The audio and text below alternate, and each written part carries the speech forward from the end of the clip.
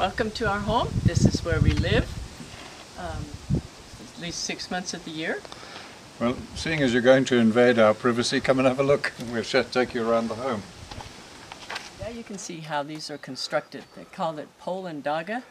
You can see this, it's poles all the way through. Daga is mud. So mud is stuck between the poles and then plastered on the outside. Just with clay. And then this is clay. Yeah, all of this is clay from termite mounds. Yeah, and so that's how they do. And so these are different colored clays that they use to make the designs. And after every rainy season, they re-clay the outside and they surprise us with whatever design they want to use. And then, of course, the thatch is all from here. This roof is going to have to be replaced. It wasn't built very well in the beginning, so it'll collapse in another year or so. So they're going to replace it. Well, the baboons tore this thatch off 3 times when we were thatching this building, so it's not too good. So we'll have to redo it. Yeah, and then you know, we just use regular doors. I'm the one who insisted on some cement bottoms because, you know, just fighting off the termites and the rats, it's just such a chore. It just really helps to have a little bit of cement, so I wanted cement floors and I got them. Yeah, if we'd been fully traditional, the floor would have been the anthill clay with cow dung, and perfectly all right floor, and that's what I wanted, but Jody wanted cement, so we Well, the termites come up through it, but we'll show you some cow dung because our fireplaces are all made of cow dung. We're in the bedroom now, and our bedroom's very simple, as you see. We sleep under mosquito nets every night, and in the evening we usually cover up with overalls, or I put some shoes on, boots on, just so that we're not bitten, because we live with the mosquitoes all the time, so we don't want to take any prophylactic, knowing how that might affect your body. And we haven't had malaria. I haven't had it for 15 years or more now, and Jody hasn't had it at all. But anyway, the bed's made out of bamboo and metal. We've got shelves under it, so because it's such a small bedroom, and that's it. Well, but did you notice how cool it is? The beautiful thing about that is just how cool on the inside. As soon as you step in here, it's cool. It's warmer in the winter because of the thatch, the insulating power. And, you know, these walls aren't so bad either. This is actually our office, and the whole of our home is off electricity. I don't want it. We have just little solar lamps or kerosene lamps that we use. But this, we have some solar panels the other side, charge some batteries so that we can run the computers, phone, anything else. So it's totally solar powered. This is a slightly different construction. It's the same pole and daga, all clay from termite mounds with a fancy design. But here you have big poles on the outside, and these walls do not go right up to the thatch, so that termites can't get into the thatch. This is a common structure in the villages here. So the roof is supported on these poles, and we can watch these poles and see if termites are coming up them, because termites can eat your whole home down here. Very quickly. But if you can point the camera up. Our telephone is up there. We have a signal, so we have telephone here, and that signal also is a relay to satellite, so that we have internet down here as well. Okay, here we have the pole on the top of which we have the various antennae for phone, satellite, relay to headquarters, and then it also serves as a lightning conductor.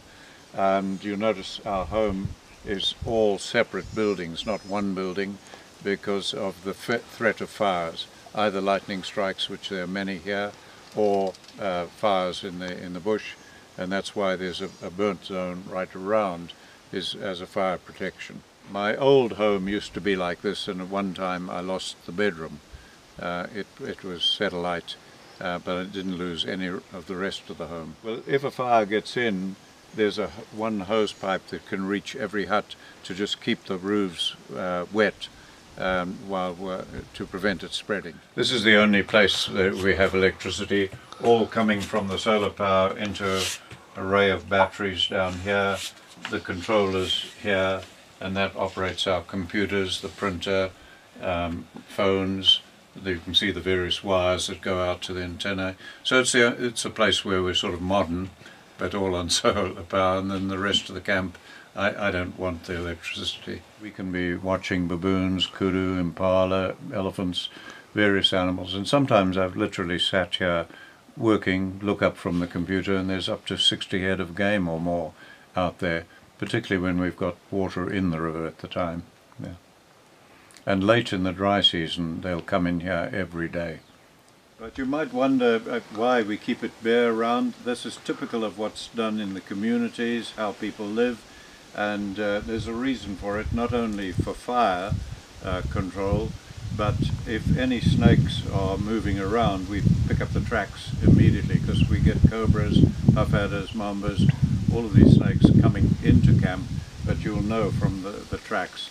And that's why people traditionally here like to keep it bare around their homes, and we do the same. This is the bathroom, the nicest room that we have in this place. I just love it because I want you to come inside. You can see there's a very nice bathtub in there.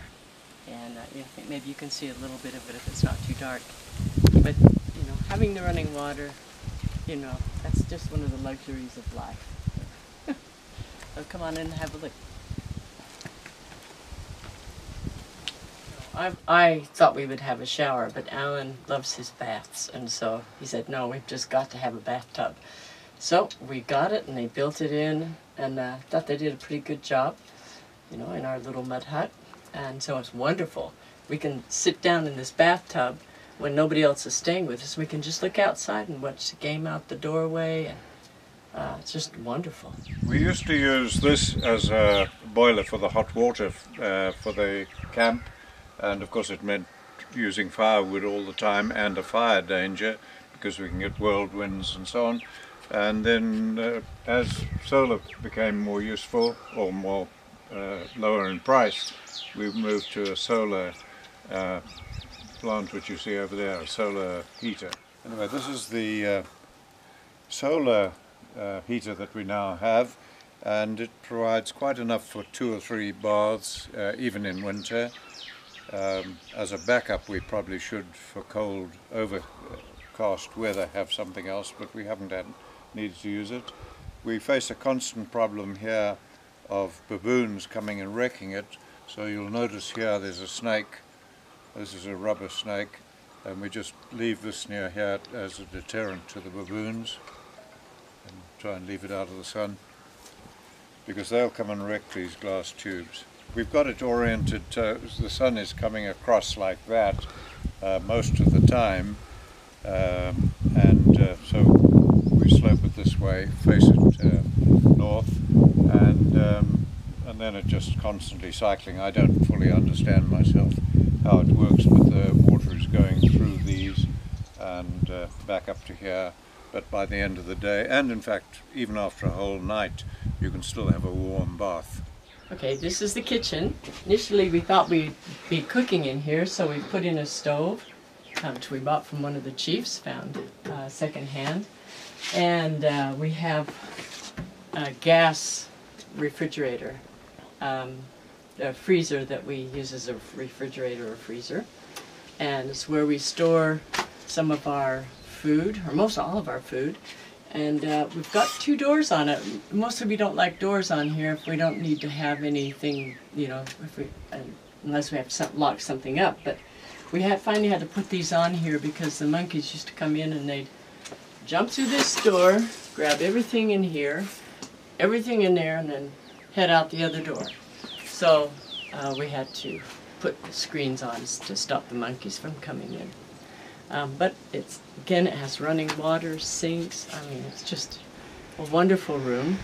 I can show you the sinks over here.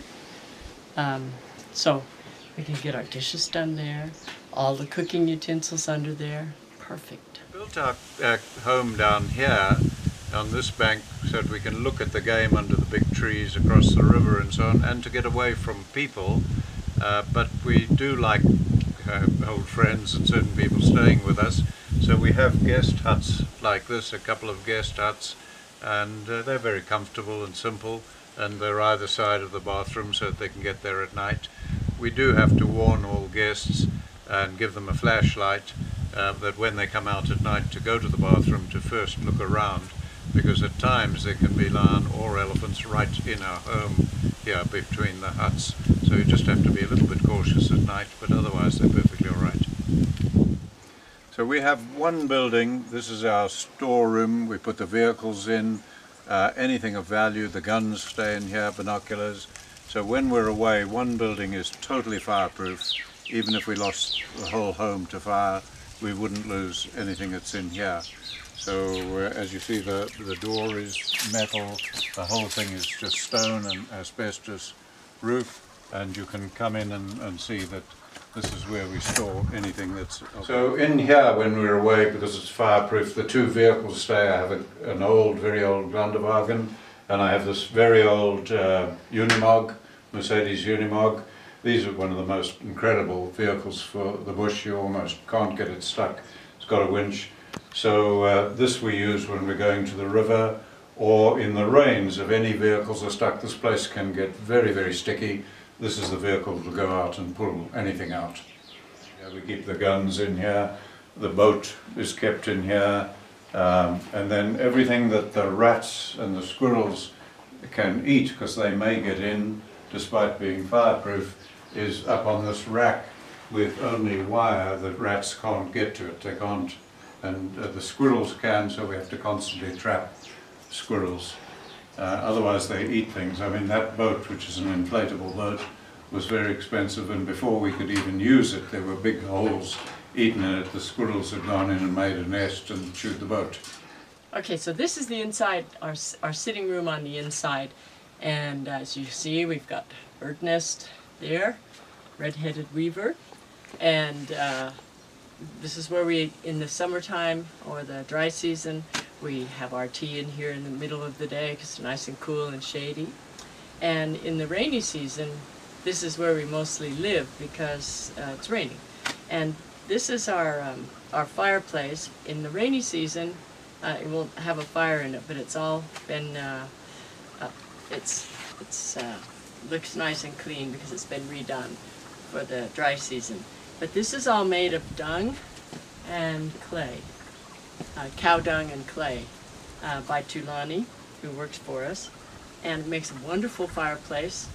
It raises it up just a bit, so we have a nice, I'll show you outside, we have a nice grate that goes on top of the fire, which we use for cooking. You know, the sitting room really is two pieces. One where we're outside when the weather is good, with a similar fireplace, and one for when the weather's wet or too hot. So the sitting room has two halves to it. So this is our outside sitting room. As you can see, here's the fireplace again. It's a dung and clay fireplace. And here's with our grate on it. And we do all of our cooking here. And it's beautiful background, as you can see. This is where I can sit and see elephants at night, or late evening, or any kind of game out there. And it's just such a wonderful view. And we've got the birds here. Wonderful. I was growing a nice fig tree just that side of Jody, and it had got up about 15 feet or so, and one night when we were in bed, a big bull elephant came right into this part of the sitting room and demolished our fig tree. Roofed the office a while back, and when we came home, the thatchers had very cleverly, as you see, put "Welcome Home" in our thatch roof.